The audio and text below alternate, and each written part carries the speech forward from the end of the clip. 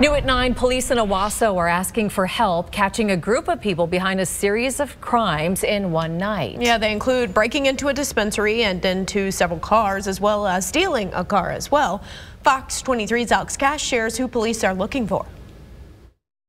Demarius Poole showed me the damage left behind after a break-in at T-Nugs dispensary, where he works, near German Corner in Owasso. We saw the windows broken into, our glass got broken into, and some edibles were missing. It hurt us, and it definitely have our hairs and ears up. In the early morning of January 4th, the front window was broken. It's boarded up now, but you can still see the broken glass.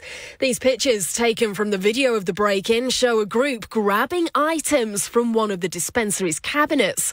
Poole told me the damage cost them thousands of dollars. At the end of the day, it's a bummer. No business wants to get, broken into, and nobody wants to lose any product or come out of pocket for anything. This is like $5,000 worth of damage. That always suck. We have to bring people in and get everything replaced and restructured. And at the end of the day, our main concern is making sure our customers are safe as well as our employees. Owasso Police are hunting for the people behind the break-in.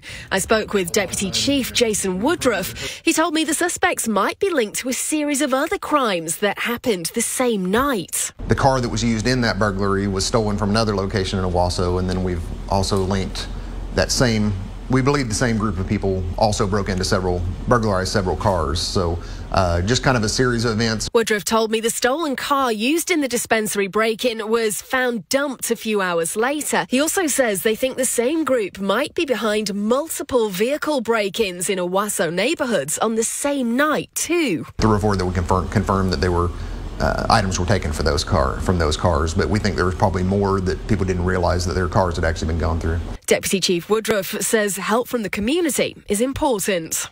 The sooner that we can try to identify these people and get charges filed, the faster we can get them off the streets and hopefully reduce the amount of crime that's occurring.